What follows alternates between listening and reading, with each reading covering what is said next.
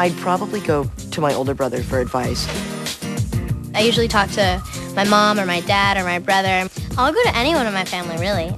My mom has definitely been like the #1 person I look for advice, because I can learn from mistakes she's made, and she can help me learn from mistakes I've made. I definitely don't go to my parents for girl advice.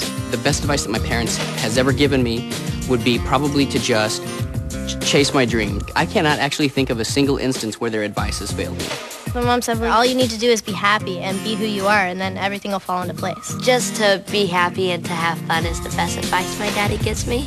Kids like you express themselves every day on Disney Channel.